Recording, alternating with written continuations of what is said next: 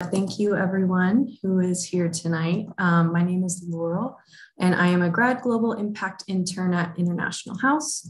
The mission of International House is to enable students and scholars from around the world to live and learn together in a diverse community that builds lifelong qualities of leadership, respect, and friendship. Founded in 1932 by John D. Rockefeller Jr., International House of Chicago is today one of 20 members of the International House's worldwide network.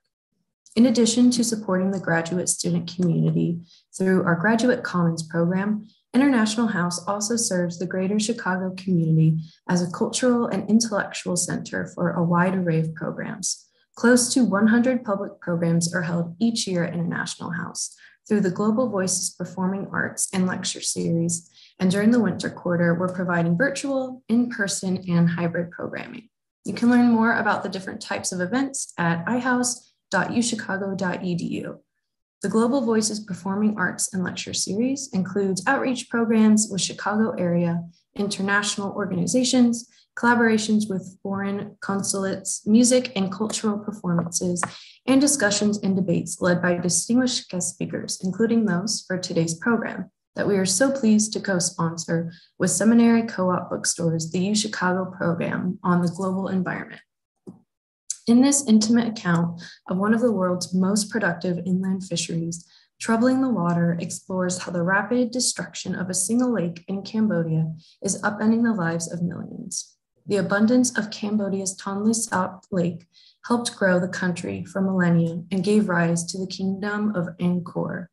Fed by the rich, mud-colored waters of the powerful Mekong River, the lake owes its vast bounty to an ecological miracle that has captivated poets, artisans, and explorers throughout history. But today, the lake is dying. Hydropower dams hold back billions of gallons of water and disrupt critical fish migration paths. On the lake, illegal fishing abetted by corporation is now unstoppable. A fast-changing climate, meanwhile, has seen a string of devastation droughts. Troubling the Water follows ordinary Cambodians coping with the rapid erasure of a long-held way of life. Drawing on years of reporting in Cambodia, Abby Seiff traces the changes on the Tonle Sap, weaving together vivid stories of those most affected with sharp insight into one of the most threatened lakes in the world. For the millions who depend on it, the stakes couldn't be higher. Abby Seiff is a journalist who was based in Southeast Asia for nearly a decade, working as an editor at the Cambodia Daily and the Phnom Penh Post, and writing for publications such as Time, The Economist, Al Jazeera, and Pacific Standard, among others. She is now a freelance correspondent. Sabina Sheikh is the director of the program on global environment and associate senior instructional professor in environmental and urban studies at the University of Chicago. Her current research, Becoming Urban, Understanding the Urban Transformation of Migrants to Phnom Penh, is funded by the Center for International Social Science Research and the Newburgh Collegium at the University of Chicago. Following the presentation, there will be an opportunity for questions, so please submit those via the Q&A function, and don't forget that you can purchase Troubling the Water from Seminary Co-op Bookstores. I will put the link in the chat here in a moment, and now please join me in welcoming Abby and Sabina. Thank you so much, Laurel. Thank you, iHouse and Seminary Co-op, and especially thank you, Sabina, for having me here tonight. It's really exciting to be able to do this. And I went to University of Chicago, so it means a lot to me that this is my first event. I think how we're going to start is I'm going to do a brief reading, and then Sabina and I will talk for a while. And yeah, thank you all for being here. So I'm actually going to read from the end of the book. I think probably most of you who are interested in this know roughly how the Tonle Sap Lake works, but just a really quick overview, because it might not make too much sense, is there's a major river called the Mekong River. The river has a tributary called the Tonle Sap River, and that feeds into the lake. And twice a year, the water flows in and out of the lake, which creates this sort of heartbeat motion for the lake. It expands, the water floods out into the floodplains. It's what makes this a really extraordinary lake. And I'm sure Sabina and I will be talking about this a bit more, but just a little background so you understand this passage. Slowly and then very fast, the seasons stop working. In 2018, there's too much rain and too much water. In July, a dam collapses in Laos, sending its reservoir pouring across the countryside. Whole villages are swept away and scores are killed. The water rushes down the Sekong River across the Cambodian border. Thousands hurry to relocate as the river spills its banks, flooding 17 villages, destroying homes and crops. Already, the Sekong, Sezan, and Srepok, the Mekong, and the Tonle Sap had been too full. A tropical storm had sent their levels rising, and all of the lower Mekong was struggling with the floods. A year later, it's gone bone dry. A drought sweeps the region. In 2019, almost 1 year to the day after the dam's collapse, the level of the Mekong dips to a record low. An entire dam reservoir in Thailand dries up, revealing the remains of a temple drowned decades earlier. In Laos, less than half the land can be planted on. The Mekong slows to a drip, and so there is no fresh water to push out the salt spilling into Vietnam's delta, destroying crops by the ton. The Tonle Sap gets one good fishing year, 2018, and then no more. In 2019, the river reverses course months late, and that lasts just 6 weeks instead of the usual 5 months. When the lake reaches its maximum volume, it is half the average. In 2020, until a series of brutal flash floods arrive in October, the river never quite reverses course. For nearly the whole wet season, the height of the Tonle Sap stays too low to push any significant amount of water upstream. The volume of the lake reaches just a quarter of its average. Once again, fishers say the same thing. We've never seen it like this. We've never experienced a water level so low. Every year, it seems, there's an awful new superlative to apply to the lake. Recovery mechanisms have failed completely. In 2017, the fishing came back after the drought year. Debts could be repaid, stocks replenished.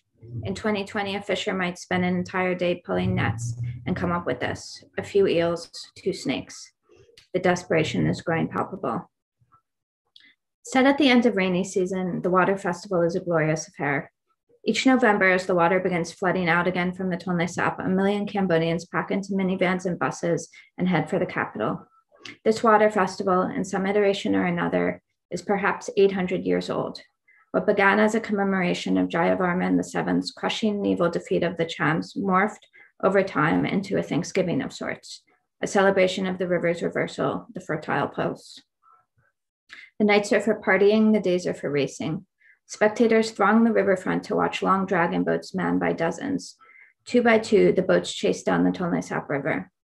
By then, the water has become dangerous, deep and swift. Branches and tangles of hyacinth unmoored by the swelling river rush alongside the paddlers. Most years, boat overturns.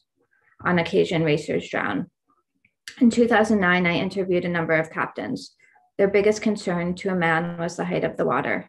They were fishers. They knew how to swim, each assured me. But did I know how they might get life jackets? We want to race to keep our traditions alive. It makes us happy, a rower told me by way of explaining why he took the risk year after year.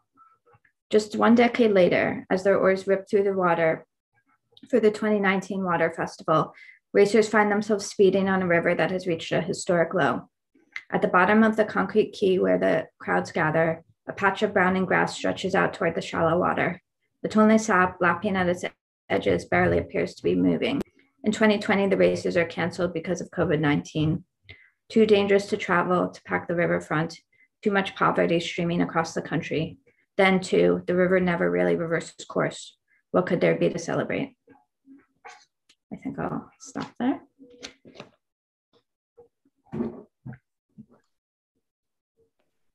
Hi, thanks, Abby. Hopefully everyone can see me. I just wanted to thank everyone, the iHouse and the Seminary Co-op Bookstore, and of course, Abby for writing this book and inviting me to be a part of this event. I also wanted to just let all the attendees know, I wish we were in a Zoom meeting and not a webinar so we could see you all, but please feel free to post your questions in the Q&A anytime. That way, when we turn to audience questions, they'll be ready to go. So thank you for that. I'm sure that there's a lot that we need to ask Abby about. So Abby, but thank you. The passage that you read really speaks to the economic and cultural and social importance of the lake and the flood pulse system. I wonder if we can maybe just start with your process and how you got here. How did you get from, you know, you told me you were graduated from the University of Chicago in 2006. I don't know how far back you want to go, but how did you get to studying and writing about the Tonle Sap? Sure. Yeah. Thank you. Yeah, I got to it sort of in a roundabout way, which is after I graduated college, I moved back to New York and I worked here for a few years. But I really wanted to work abroad, and I wasn't thinking about any place in particular, but there was a newspaper in Cambodia that was hiring English speakers, English language journalists. And I had never been to Asia, and I have to admit I didn't know much about Cambodia, but it sounded pretty exciting, and I applied for a job, and it was at the Cambodia Daily, and it was completely life-changing, as I think any of my colleagues who have worked there could attest. And so I was there on and off for a number of years, and then you know, as I mentioned in this passage, there's the water festival. You know, it's a big part of life.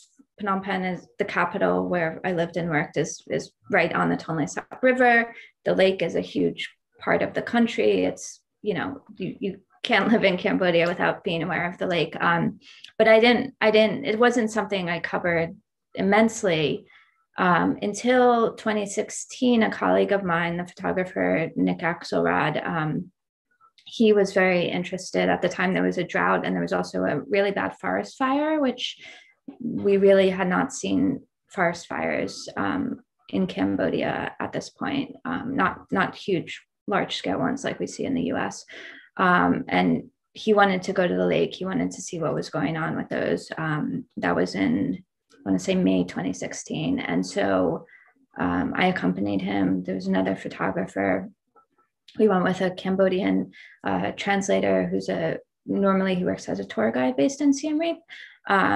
And it was a really fascinating trip, and we sort of all got quite hooked onto the situation. And I wanted to do more reporting, and I got some grants to go back. And the next year I went back with a colleague of mine, the journalist Trun Chamsi, he's an editor now of a new independent newspaper in Cambodia.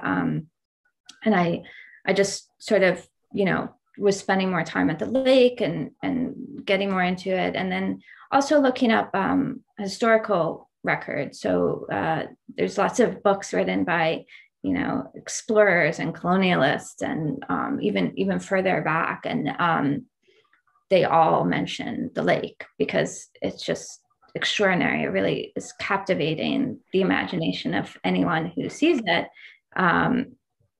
And so it was really interesting because you could compare these like historical explanations and also just the oral histories of the fishers we were talking about what the lake was like even, you know, 15 or 20 years ago, or if they were older, what it was like when they were children. And you got a sense of, wow, what we are seeing here is, you know, the lake has never been in this dire a situation. And then seeing it year after year, realizing this is not, you know, a one-off. This is not a few years of bad fishing. This is just a colossal change. And I should say all of my reporting, it's been very well covered by local journalists for many years now. And, you know, VOA and RFA and VOD and Cambodia Daily and the Phnom Penh, all these publications, not to mention all the Khmer language ones, have been doing such an amazing job covering this. So it's not like, this is not an investigation. It's all out there. But yeah, I think, you know, I was back in New York and it was kind of eating at me, and I just started writing, and that's how a little bit of a roundabout answer to your question. No, that's great. I think it's very interesting how you wove in sort of the history, even ancient history or mythology, into the stories about the lake. And so I found that really interesting in how you were able to pull those together to find the parallels between what's happening today. I'm wondering, I have one more question maybe about your process, and then we can move on to content. But I know from my time in Cambodia, and I see some of my research collaborators are here too, that it's it's very clear in both the villages and in the cities that people have stories to tell and want to tell them. It was quite amazing to me how forthcoming people were to tell very personal stories to strangers from the, from the West. And I'm just wondering how did you cultivate your relationships and decide whose stories to tell? It's just, I'm sure you talked to a lot of people, so I'm wondering how that process went. Yeah, like you said, it's kind of an extraordinary place to report because people are really generous with their time and forthcoming, and there's just kind of it's an extraordinary experience. Like it's quite different from doing it here. I would say my book is actually a little bit of a book of, I call it sort of a book of necessity, and it's not how I wanted to do it ideally. So almost all of the reporting, the on the ground fieldwork reporting, was done in 2016 and 2017 during reporting trips for like magazine and newspaper pieces. And there were people that we met who were like, just interesting and captivating. And we went back the following year and saw how they were doing. But the way I really wanted to do it is I wanted to go back to Cambodia and spend like, much more time with these people. And that wasn't a possibility.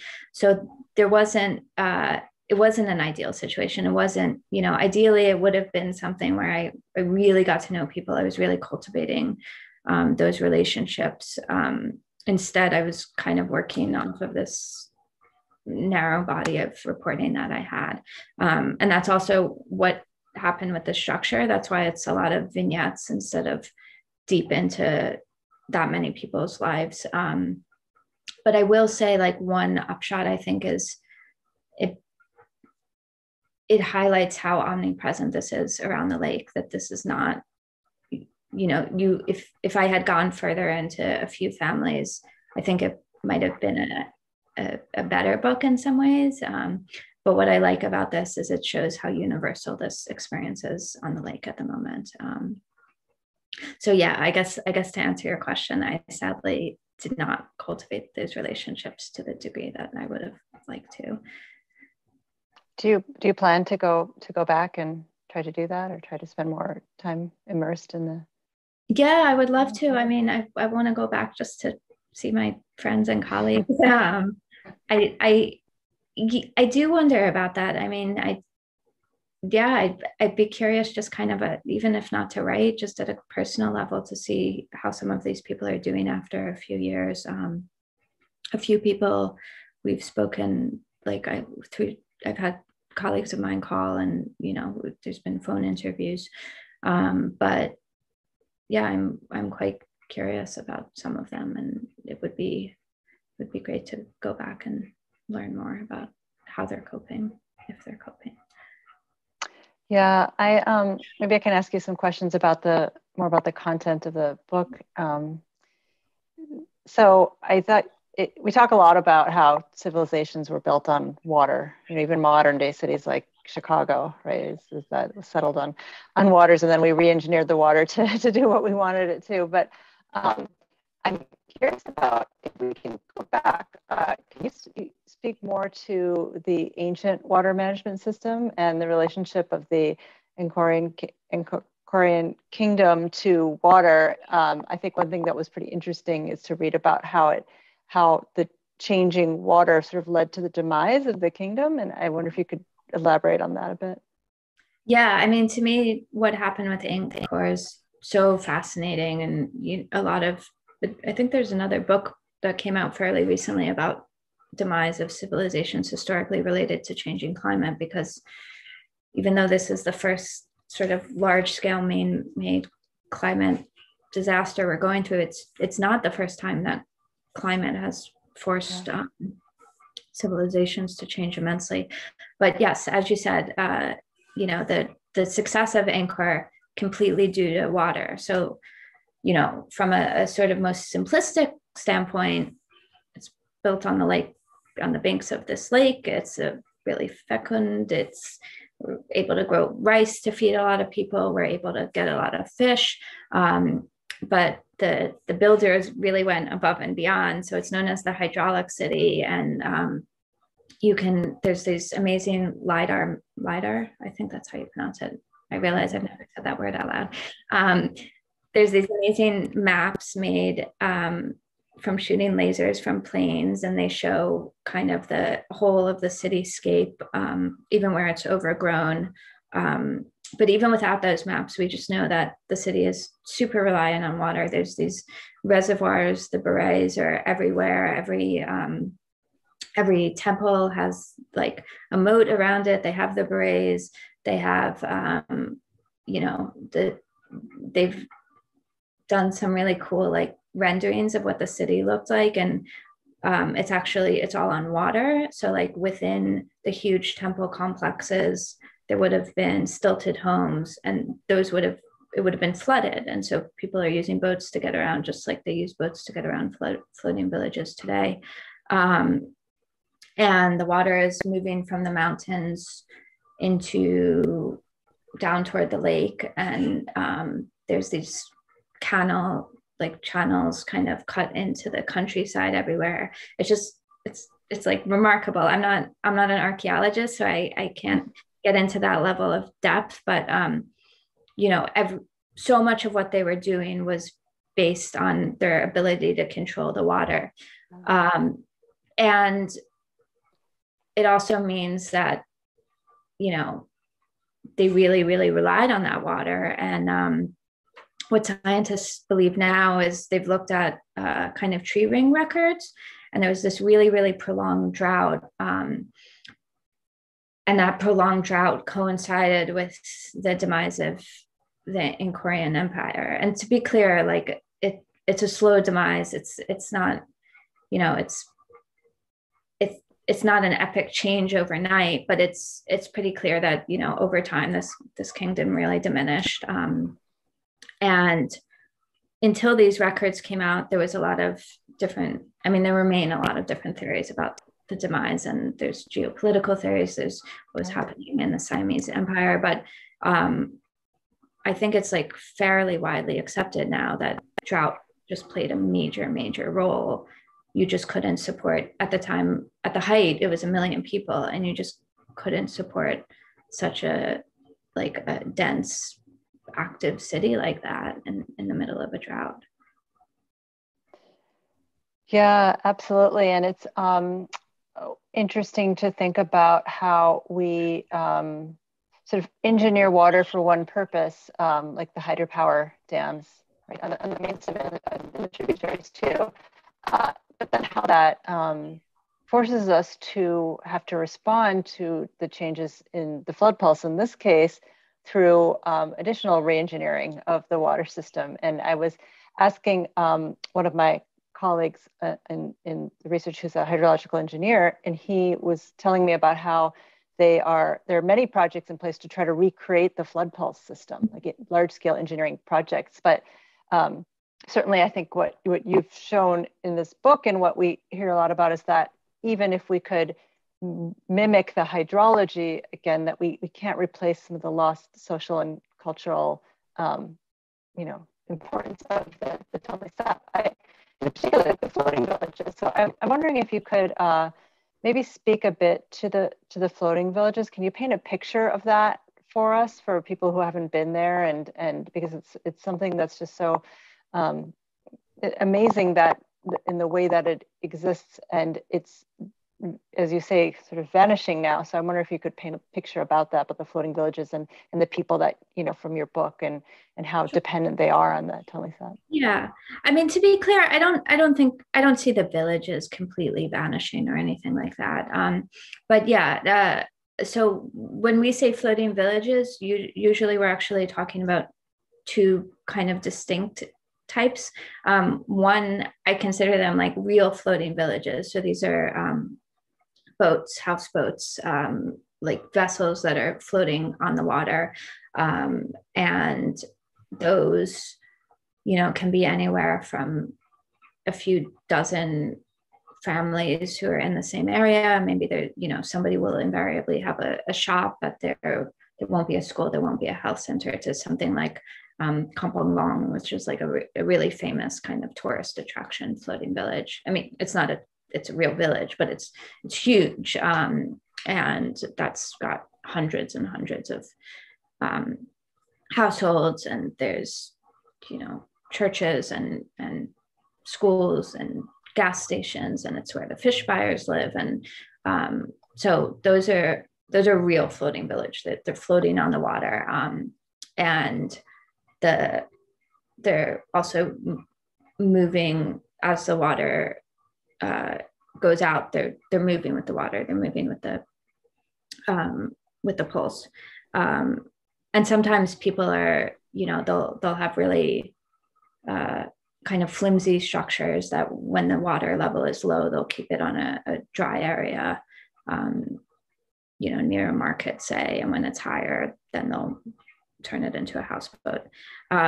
Then we have floating villages, like what I called floating villages when I was talking about Angkor, and those are these houses that are on stilts. They're really high, maybe 20 feet high stilts, with stairs leading up to them. And so in the dry season, it's just a house. You climb these stairs, a lot happens, it's regular streets. There's cars and motorbikes and chickens and everything happening on the street, normal life. But then as the water rises, it comes under the houses, and it goes up and up and up, and it gets so high, it goes to the front door basically, and then you're using boats to get around. And so it's really it's transformed. It looks like Venice or something. The houses are just sitting right above the water. I mean, the water usually, hopefully, doesn't get that high. That would be a really serious flood. But you dock your boat at your stairs on your house, and you walk up a few steps, and you're in your house. So those are kind of what we would say floating villages. That's great. I wanted to ask you a bit about the idea of people leaving the villages and migrating to the city. I mean, I have in the villages sort of proximate to Phnom Penh, which is where I've worked, that what we found when we were last there a few years ago is that migration has really dominated the recent household activity, and it's migration to Phnom Penh to work in garment factories and construction. I think most people are aware of this, but what it seemed like from talking to people in both the villages and the people who've already moved to the cities is that it felt like migration was very much a last resort, and that there were attempts to switch to different types of agriculture, or to engage in forestry or fish farming. And there's a lot of borrowing from microfinance, but ultimately it led to migration. And that sometimes you hear a lot about this push-pull narrative, that maybe there's the pull of the glamour of the city, but that we just didn't see any of that. It just felt like it was a last resort. And I'm wondering if you could talk a bit about what the people you work with told you about migration and moving to cities to work. Yeah, I feel really similarly. I've reported a lot on migration in a lot of countries, and there, in most places there is much more of a pull. I'm thinking of like Factory Girls, which is this really beautiful book about factory workers in China, and so much of the dominant narrative is like, oh, these poor girls, they have to work these terrible conditions, and this book really got into, well, for these young women, like this represented a really exciting moment of their life, and this was actually a way to take a lot of autonomy for themselves. And I'm not saying that narrative like doesn't exist at all in Cambodia, but I too feel like almost everyone I spoke to, people aren't dying to go work they're not dying to leave their village. They're not dying to go work in factories. I mean, sometimes like there are places where you can get really good jobs, like in Korea, they're really well paid. It's very formalized. And, obviously something like that is very appealing, but that's a tiny number of jobs. And, most people are are going because it's just the families in debt. It's the only way to make money. So you go and you work in a factory or you work in a construction site. The construction sites are really unregulated. The pay is very low. This is not everywhere. There's exceptions to this rule, but just I think it's kind of fair general statement. In factories, same problem. It's very low pay. It's not great conditions. The rents are really high. It's mostly female labor force. The rents are very high. The cost of living and the cost of food around the factories is very high. So, they're going to earn money to send to their family, but they're sort of earning so little that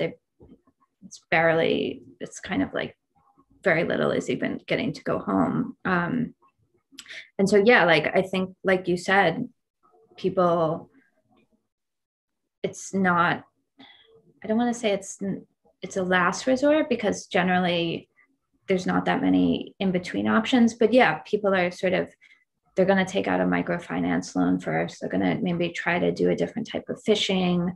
The kids might stop going to school and they might help out more. Yeah. And then at a certain point, it's like, no, the kids have to go and get other jobs. And that's sort of what I was seeing in terms of migration on the lake, but also from almost any rural area in the country. Yeah, I think one other thing that we saw a lot of is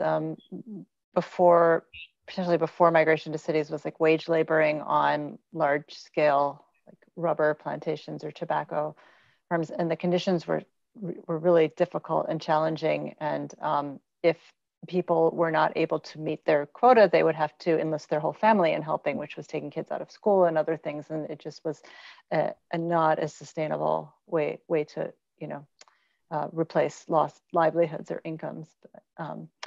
So, I mean, even with there's a lot of focus on migration, and there's quite a bit of current discourse on urbanization in Southeast Asia. And we know certainly the growth of Phnom Penh and the garment and construction industries, as you mentioned. We, I guess, sometimes forget that the majority of Cambodians still live in the countryside, and that when we focus on migration and displacement, there are a lot of people who can't leave, for one thing, or don't leave, and are still working in the countryside. And I'm wondering if you could talk about how you see this from your research, like how you see this changing in the next 20 years. I mean, do you think a lot of the people in your stories are trying to live a way like that will no longer exist, or do you see there still being this sort of way to be a small fisher farmer in the countryside? Yeah, I mean, I should have. That's a really interesting point, because I would say there's a third thing, which is not migration, but it's staying and taking on day labor work. And so, maybe you're going and you're working at the docks and you're carrying shells, or maybe, everywhere in Cambodia, even in rural areas, there's tons of construction. And so you're staying in your village, but you're working on these nearby construction. And so I think that's another, that's like diversifying your livelihood in some ways. But again, this is backbreaking labor. It's very low paid, even lower paid when you're out in a rural area. So in terms of, massive demographic shifts, I don't think I know enough about that topic to answer, but yeah, I mean, we're certainly seeing everywhere you go, small towns are growing bigger. So it's not just a matter of coming to Phnom Penh or coming to Kampong Cham City, but it's a matter of, the nearby town is becoming a bigger and bigger town. And I don't think that's inherently a negative. There are certainly benefits that come with an urban environment, and I have so many friends who wouldn't be where they were today if they had to stay in their home village. There's a lot of opportunity that you get by leaving your rural area, but I think at the end of the day, it kind of comes down to choice. And when it's a matter of simply being forced and then being forced into like really exploitive positions. I mean, we were only talking about migration within Cambodia. There's also a lot of outward migration. That's its own issue. So I don't know, in 20 years, like with climate change doing what it's doing to the rural parts of the country, it's yeah. Yeah, and I think to your point, it's not just movement to the big city. Like big cities are emerging in some of the provincial towns, and it seems like as Phnom Penh continues to grow and real estate becomes more high valued, we might see factories moving into the provincial towns, which would provide the same kind of economic opportunities, but closer to perhaps the villages where people could maybe go back and forth. But well, in a lot of these provincial towns, there is a garment sector. It's bigger in some, in Siem Reap it's huge, obviously, but you are seeing that more and more. Yeah. So maybe I can ask one more question, and then we can open it up. In reading your book, people have faced very difficult lives, and in particular the older people and what they've gone through historically, and how they're trying to survive now with this under climate change and all of these environmental changes. And so the challenges certainly seem insurmountable in many cases, but what's very strong is that their connections to place and family and the cultural identity, it's very passionate, it's very strong, it sort of binds people. And I'm wondering if you could speak to that and how that offers a sense of hopefulness or optimism. Yeah, I think that's a lovely takeaway. I mean, like you said, the older people, we're all talking about survivors of the Khmer Rouge, and with great resilience, they built a new life for themselves, and they rebuilt their families in many cases. And I think that's that sort of willingness to just go on in the face of insurmountable odds is certainly there, and that is a reason to hope, and that is a reason to like have just endless admiration. At the same time, I just personally, I feel very sad and bad about the situation, because like you said, these are people who are doing everything in their possibility to move forward and to kind of carve out as good a life as they possibly can. But it just feels like there's so many forces against them, and there's climate change, and there's what's happening with the dams, and it can be very frustrating to witness that. But I don't want to say it's hopeless.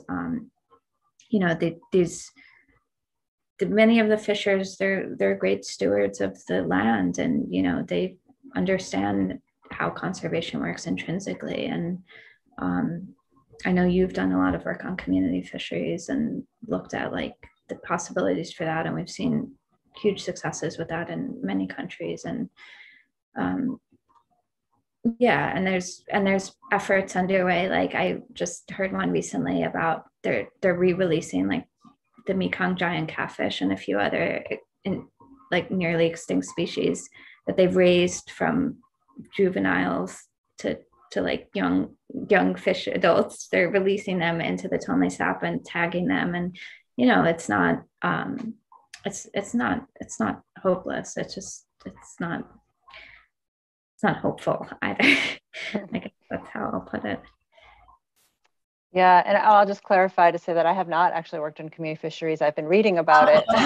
And I also, from your book, learning about the fish lots and the community fisheries and then the aquaculture. So, but there are people out there who are doing very interesting work on that and transitions to from fishing to maybe fish farming, which is not fishing, right? But is there a potential there? I don't know, but I think there's a lot of questions coming up now, so maybe I can turn to some of these, even though I have a lot of questions for you. I gave you a whole list, but maybe I could just read these to you so you don't have to try to try to read them. I'll just start at the beginning. Can you speak to what the Cambodian government has done, if anything, to address this issue? Have any policies been put in place? Yeah, this is such a tricky one. The government has great policies and great laws. And this is true not just for the Tonle Sap, but for the environment, for land laws. I mean, like it's a great laws on the books. The problem is always enforcement. And this has been a big problem. I mean, this is what everyone complains about. There's just not enforcement of the fisheries law. So this is like allowed for widespread illegal fishing.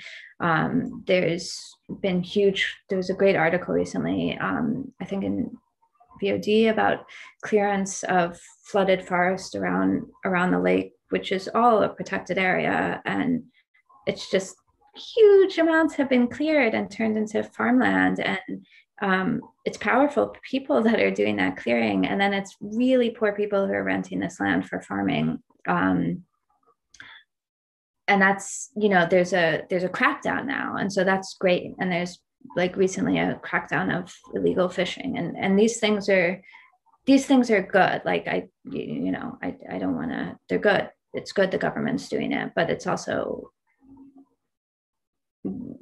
why now? Why not 5 or 10 or 15 years ago? Why not prevent this before it got so out of hand? So yeah, there are policies. It's just, people are frustrated because they're not always enforced the way they could or should be. Well, there's 2 questions related to this. One is there any way we can help with the situation? Pages to donate, speaking publicly to bring more attention to this issue, which you're doing right now. I don't know if you have any ideas how people can get involved. I mean, I would say it sort of starts locally. Like I happen to live in Cambodia and I happen to get very interested in this, but we see really similar things happening in the US. And I don't know if the person asking is from Cambodia or from the US. The biggest issue is the issue we're all facing around the world, which is climate change. And how do we work on that?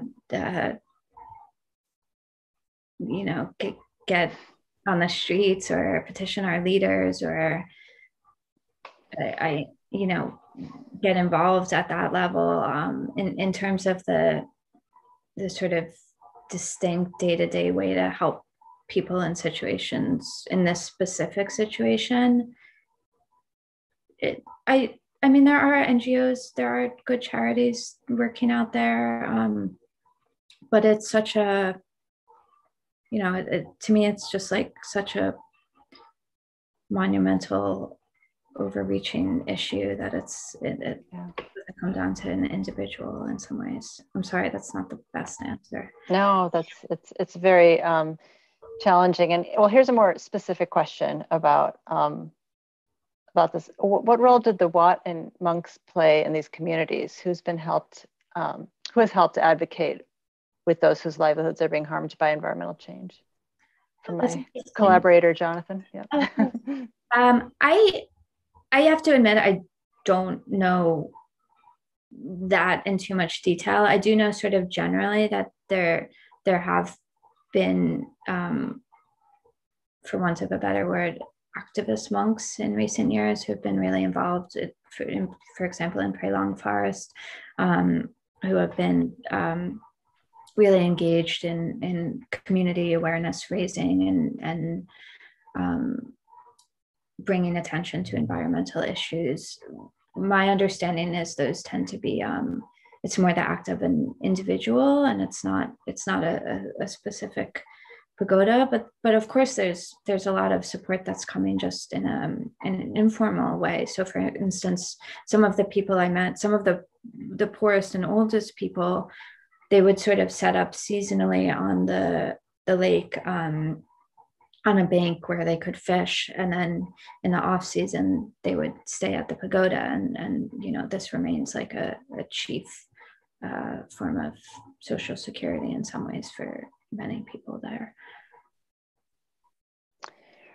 Yeah, I've also I feel like there's just that sense of community and family that people is so strong, and there's a lot of informal support that happens. I mean, we hear a lot about microfinance, but I think, you know, before that, there's a lot of sort of community-based support of each other.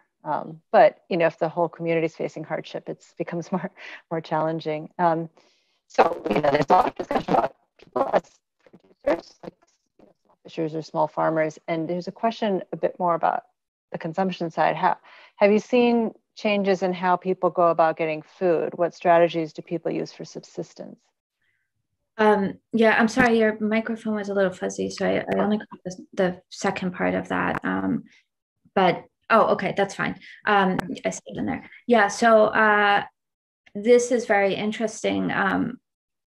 One thing that really struck me being there is a lot of, I would go out and I'd see what the vendors were, because there's these vendors who come from land and they bring, you know, vegetables and food and meat out, oil, anything you could want to the floating villages. And they're increasingly bringing fish. They're bringing fish that's been farmed on land and they're selling it to the fishers.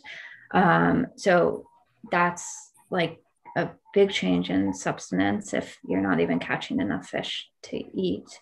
But also there's just changes, and people report that they're eating less, especially in that really bad drought year. There just isn't enough money. So, you know, already these are people who are not going to be eating meat very often, but, you know, they're just eating like the few small fish that they can catch. They're eating rice. They're just cutting down on how much they eat, unfortunately. And I will say there's a team of researchers at Johns Hopkins who are studying sort of changes in nutrition. So not only in, say, like the varieties of rice, but in just what you've described, like changing from eating fish to eating more rice, or, you know, what the effects are in terms of nutrition, as well as studying what happens to nutrition levels when people move to the city and are consuming very different kinds of food as well. Yeah. I would just add on that note, I mean, that like one of the most nutritious things you can eat in Cambodia is tre reel, which is like a very small fish. It's the fish that they use to make prahok. And those tiny oily fish, if we think of anchovies or sardines or any of those bottom of the food chain fish, those are so astoundingly nutritious. And so it's better if people are eating that than a farmed fish, because the top food chain fish aren't as nutritious.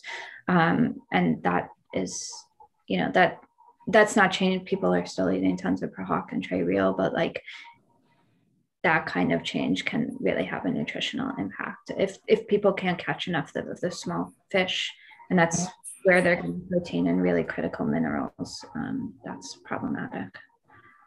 Right. So here's a question. Thank you for this discussion between landscape, labor, and level place. What indicators would you focus on to best capture some signs of hope? Income, jobs, flooding? Yeah, that's really interesting. I don't think income is a perfect measure because, for instance, if we look at the garment workers, if they get raises, the cost of living typically goes up commensurately.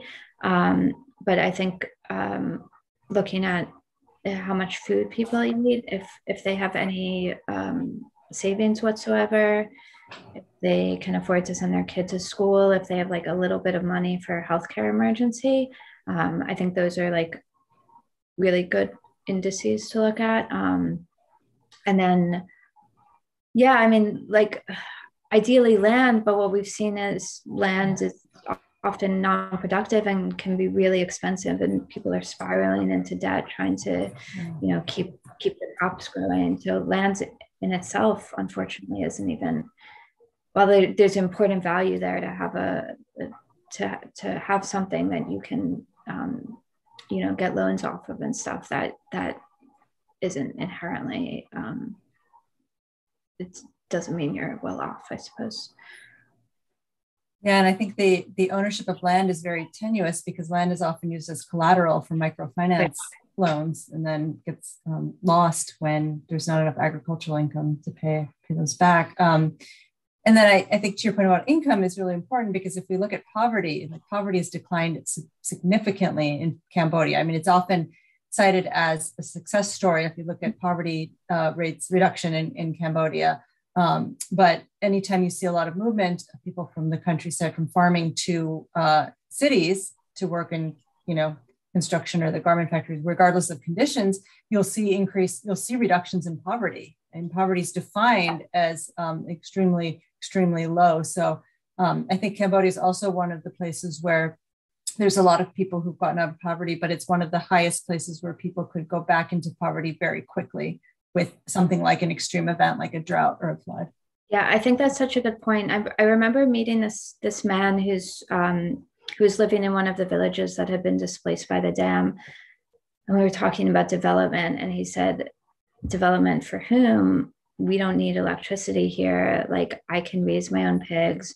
We have a river right here where I can fish. We have a forest here. I mean, this was an area that was like very wealthy in natural resources. We have the forest here that, like, for generations, my family can like collect resin from, can collect, and we're like, we've been doing just fine. And of course, that's not the case for everyone, but those people were then moved to a relocation site. And yes, on paper, oh, now they have an income, but they're so much worse off by almost any metric, many of them, not all, than living in an area that was like naturally productive, where they worked with the land successfully.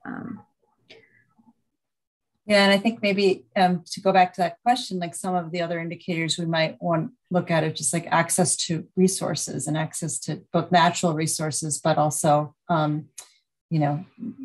financial resources that are not predatory and everything. So, well, I think we have time for one or two more questions, but I'll ask you this one that's a very, very big question. And Abby, what do you see as being the first step toward action? Is that prevention of illegal fishing, being environmentally friendly, getting rid of hydropower dams, or something else altogether? I think illegal fishing is a really big thing, but it's important that that the enforcement is of large scale, not small scale. I think some kind of support to mitigate the effects of that would be very helpful. Anything that could help fishers get a little bit more income, so that, but one of the biggest problems is because the fishing has gotten so bad, if you're a really small fisher, you may well be doing some type of illegal fishing because you're just not going to catch a fish with, say, a legal size net. But you're just catching the minimum amount for your family. And so these large scale crackdowns of illegal fishing, they tend to really hurt the poorest. So I think if that happens, it has to come with some kind of support to allow people to support themselves while the lake regenerates. But again, you really need to go after the big people, like what we saw with these flooded forests. It's big people that are causing big issues, and it's the small people who are sort of like need to use it because it's all that they have access to. Hydropower dams, yeah, it would be great to stop building them on the tributaries. They exist, but there's a lot of discussion on how lower Mekong nations could work with China, which has been kind of like fairly agreeable and more willing to work with them to release water when it's needed downstream. So obviously that's like at a cost to China because they want it for electricity generation, but I think China does want to be a good neighbor in this regard. So that type of collaboration is really important. And then those are like probably the most immediate actions. Climate change, that's the $1 million question. Yeah, and I thought what was, your point about the illegal fishing and cracking down on the larger entities, that the problem of corruption, it seems so rooted and so intractable in terms of how to get past that, which would be necessary to enforce any kind of all the policies that you were talking about. So I know we're out of time here, and I just wanted to encourage those who still had questions, either in the Q&A or others, that feel free to reach out to us, and hopefully we can answer some of them. I'm just like so excited to see there's so many questions, and there's great questions, and please like find me on email or Twitter, or I would like really be happy to continue these discussions with any of you. I'm really like touched by how engaged everyone's been, and I'm so sorry this is short. But. It is too short, but I already told Abby that we're going to invite her back in person, and maybe we can hold kind of a panel discussion with some of the researchers here, and that would be great to have your expertise. And I'm involved with some of the work that we're doing too, so I hope we can do that. I think, Laurel, are we turning it back to you, or there she is? Okay. Thank you, everyone, for the questions, and thank you, Abby, for a wonderful discussion. Thank you, Sabina. Those were just wonderful questions. I'm really grateful for your thoroughness and thoughtfulness. Yes, thank you again both for taking some time out of your night to be able to have this discussion with us all. And did you say for people to reach out for you via email, or did you say Twitter? I can just drop my email in the chat. How can I do that? I'll drop mine too here. I apologize in advance if it takes time to get back to you, but we'll get back to everyone. Yeah. Thank you so much. And so everyone, if you would like to reach out, definitely take down their emails that are in the chat, and just thank you once again for being with us tonight. And I hope you both have a great night and rest of your week. Thank you for hosting. Thank you, Laurel. Thanks, everybody. Bye. Thank you so much. Thank you for coming.